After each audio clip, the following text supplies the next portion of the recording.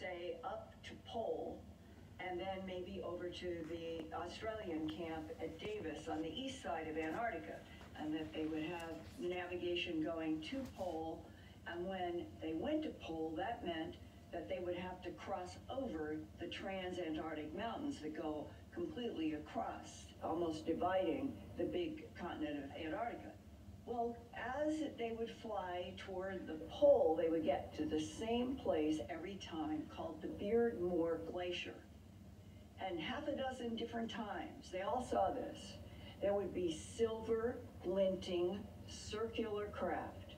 They would come up over the trans-Antarctic mountains. They would never cross over into the Beardmore Glacier. Almost they began to wonder, is there some territorial constriction here? But they would be in their C-130 and they would see the silver discs come together in pairs, stop midair, one take off, another go up, go down. But those silver discs never came toward the C-130, and they all began to notice as a crew that they never flew over that Beardmore Glacier, and they would joke and talk among each other. Well, what do you think we've got here? Are these UFOs? Are these extraterrestrials? And is somebody keeping them on that side of the Beardmore Glacier like a joke?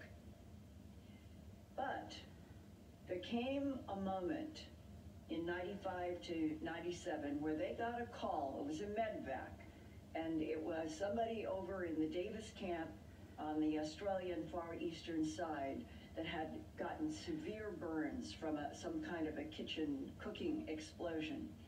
And it was very serious, and they knew that they normally would have a 5.5 hour to 6 hour flight.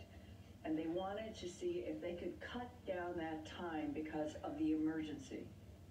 And the captain had talked with the crew and said, does anybody understand why we have this no-fly zone about 5 miles away from Pole? That's going to eat up more time. Is there any reason why we can't go through that no-fly zone?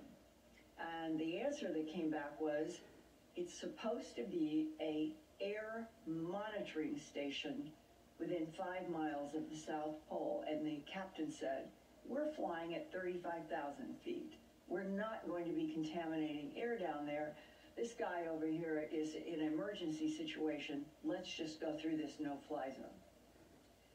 All of the crew is looking down the window, and the man who has contacted me about all of this, that I call Brian S., said, to their astonishment, when they are so close to what would be the South Pole in this no-fly zone, he said it was like a perfect sort of circle hole.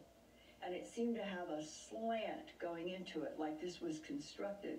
But he said the size. They all said it must be the size of a football field, which would be 300 feet in diameter, clearly going down into the ice.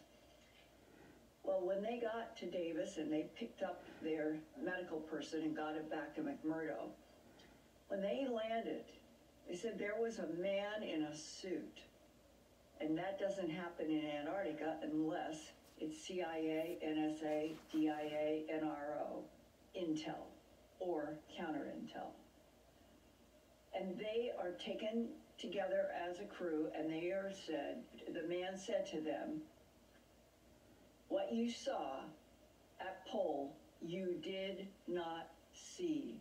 Not now, not ever. You do not talk about that hole.